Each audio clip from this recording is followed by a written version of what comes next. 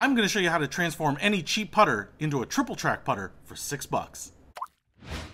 What's happening, Panda Nation? Peter Von Panda here. I like to golf every now and then, and I will tell you, these golf balls by Callaway, triple track golf balls, have these lines on them. I've actually shown you in another video how to replicate these lines, but they are awesome. You kind of use them to line up your putts, and they have really changed my golf game. It's amazing how much they help you stay on line and get putts close. So these are great and an easy modification you can make to any golf ball. But putters that have the triple track lines are really expensive. Now this one is just a really cheap bullet putter. This is like $20 or $24. It's really inexpensive. And I got it because it has some lines on here which work generally pretty well with the triple track lines.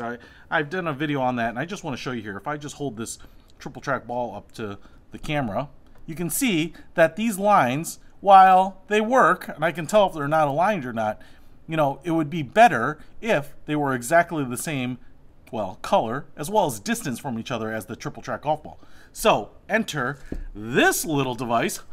It's a triple track sticker. Now, I'm pretty sure that these aren't officially licensed by anyone, and there's a couple people that make them, but it looks like it's just a piece of vinyl with the lines stuck on it. Now I want to show you here, this is an official Callaway triple track ball, and if I hold this sticker up to it, you can see that it is a perfect representation. The lines are the same distance, same thickness, and same color.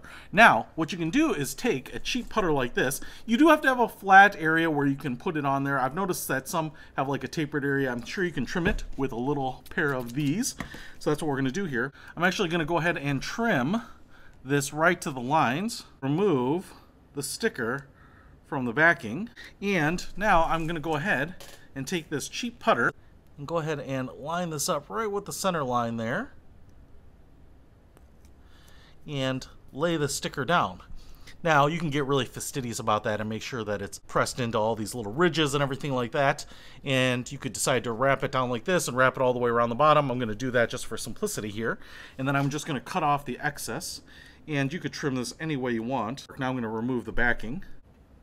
So I've got it on there, and now what you can see here is I have a compatible triple track putter, so those lines match up perfectly. Now, a couple things I want to point out about this is the sticker here is like a printed vinyl, and it's pretty thin. It kind of reminds me of like packaging tape in some ways. However, the adhesive on it is not super strong, and so if you don't want this to be permanent on your putter, you can definitely remove it, like you can see right here. Even on these flat surfaces, this is a little bit of textured surface, but even on these flat surfaces, it peels away and doesn't seem to leave any residue. Now, the pro-con of that is that I don't know that this is going to be a super durable install, but if you don't like it, you can also remove it, so that's kind of nice.